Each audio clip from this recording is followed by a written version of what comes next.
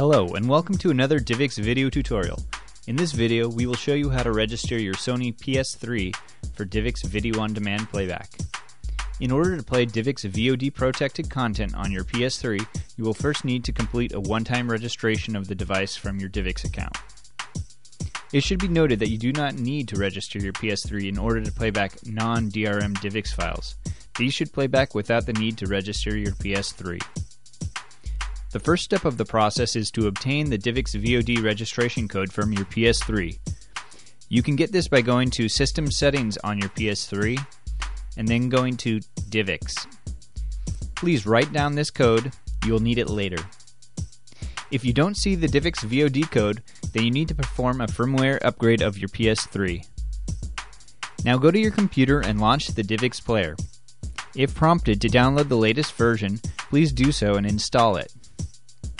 If you don't have the DivX player, then you can download it for free at DivX.com. In the DivX player, open the VOD menu, then choose Register a DivX Certified Device. If you already have a DivX account, you can log in at the prompt. If not, you can create an account by clicking on the Create Account button and filling out all necessary fields and click on Create Account. You will need to verify your new account by clicking on the link in the confirmation email that was sent to you. Now that your account has been created and verified, go back to the DivX player. Click VOD, then Register a DivX Certified Device. You will now be logged in and taken to the Register a DivX Certified Device window. In the registration code box, enter the PS3 VOD code that you wrote down earlier.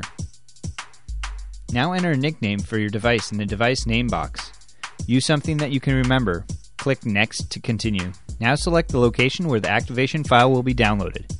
We will keep it as the default, which happens to be the desktop. Click Next to start the download, and once the file has finished, click Next again. You will now need to burn the activation file to CD or DVD. For this example, we will be burning the activation file to CD using the built-in Windows burning function. Insert a blank CD into your computer, and when prompted, select Open Writable CD Folder using Windows Explorer. Simply copy the activation file or drag and drop it into the new Burn folder. Once done, click Burn Disk.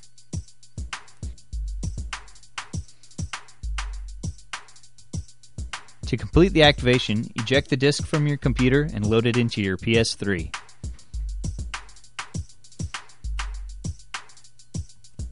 Now navigate to Videos, Data Disk, then choose the activation file and press play.